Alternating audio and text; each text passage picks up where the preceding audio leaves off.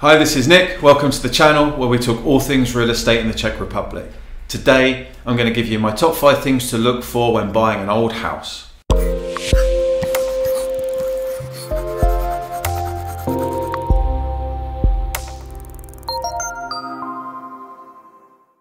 There's a lot of cheap old houses around the Czech Republic that look really good value. So it's worth looking at if they are, and if this is something you might be interested in buying in the future. Make sure you know the basics for doing this project. One of the main things to look at is the statics within the building. So is the building still standing? Will it be standing for a long time? How much repair of that do we need to do? So you can initially look at this by looking for major cracks in the walls. It's always good to look at the roof, especially inside the wooden roof structure, to make sure everything's standing well and that there aren't pieces missing or there's water damage, etc. Because a new roof would be a rather large investment. A second major problem that you tend to have with old buildings is damp.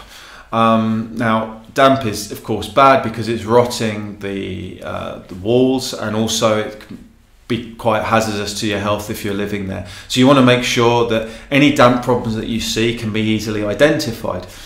Some damp is caused by water flowing places it shouldn't, so that could be easily fixed by fixing the roof, for example, or maybe the guttering isn't going anywhere. But other damp problems can be a bit more difficult to see.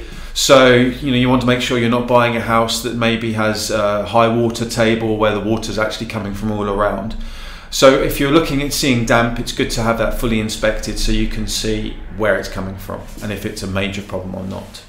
It's also good to have a look at what connections are available there currently. Does it have running water? Is the first one. How is the sewerage dealt with? Is this a tank in your own land? Is this connected to a town or village sewerage system?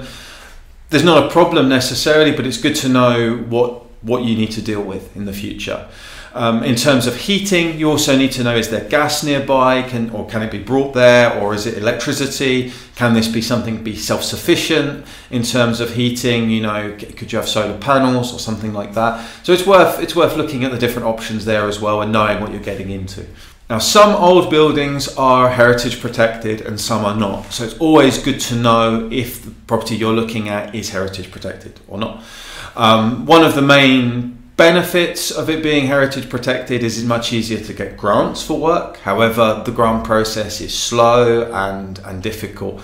And also, in general, having it protected means that everything will take a bit longer. So if you need to get planning permission to build something, it's going to take longer and going to be looked at in more detail. So in general, it's probably easier to buy a property that's not heritage protected. So it's good to check that. And it's easily seen on the land registry whether it is or it isn't. Finally, like any other property, you need to know exactly what you're buying, and it's good to know who your neighbours are.